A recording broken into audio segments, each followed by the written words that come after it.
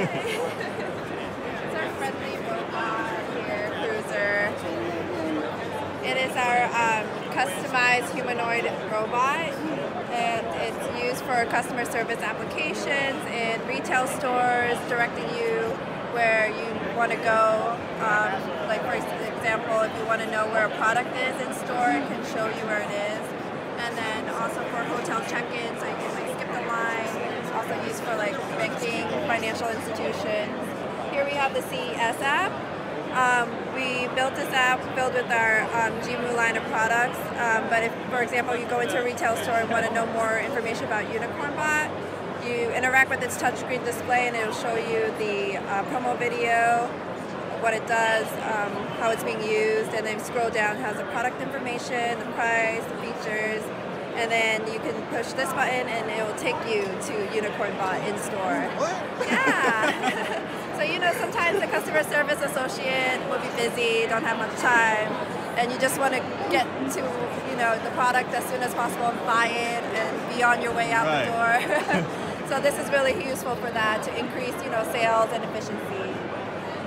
Yeah, it has all the sensors at the bottom here. It does all the mapping, navigation through the USLAM technology at the bottom, and it can cruise as its name pronounces, so that it can direct you to where you need to go. Can it see 360 degrees? Yeah, it turns around and also does dancing, so let me show you that. Yeah, to attract the crowd in the store.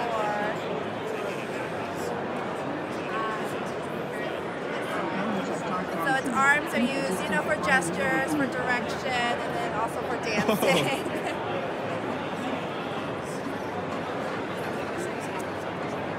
It also does like facial recognition for security purposes.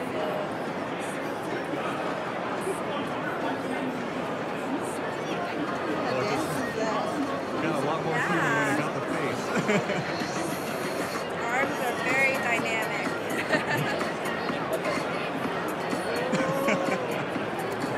See, you're getting it.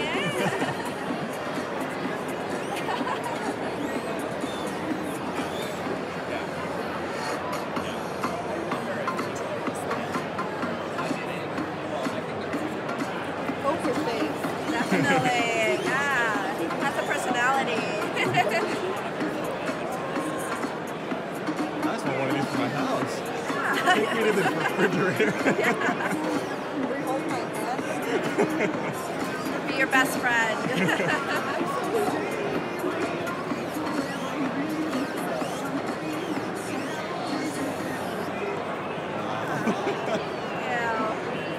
Takes a little bow here.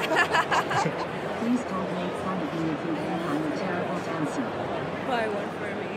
That's an API open system, so you can just build your own apps into it, and that's what we did with our CES app. And you can tell time, all of that, so you can tell you jokes if you want. Would it be an alarm clock and throw you out of bed?